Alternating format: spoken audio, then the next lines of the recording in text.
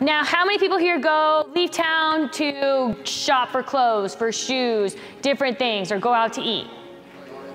Yeah, Midland, Lubbock, even Albuquerque, Dallas, different places. People go there to eat and shop all the time.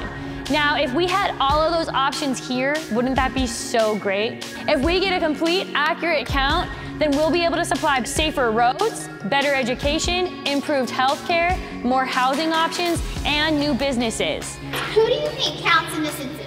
Everyone. Okay, so if somebody lives in your house but is not related to you, do they count? All of this information is so important for all of those different areas of our lives. It affects us daily. Safer roads so that we don't have any more fatalities out there on our roads that are so much busier than the typical county road. When the government tells you that this is going to be private for 72 years, they mean it. Our district will be reformatted based off of our population count, and that means that if we have a higher population, more seats in Congress and more votes for us, so that our community can have a bigger voice in how we are governed. Could you imagine if we had all that extra funding and all those other businesses here in Hobbs?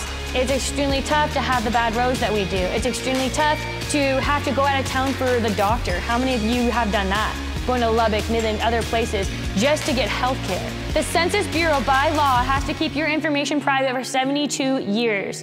That means that no other government department or agency can access that information. You will receive your questionnaire in the mail, and you can fill it out that way and mail it back in. You can also do it over the phone.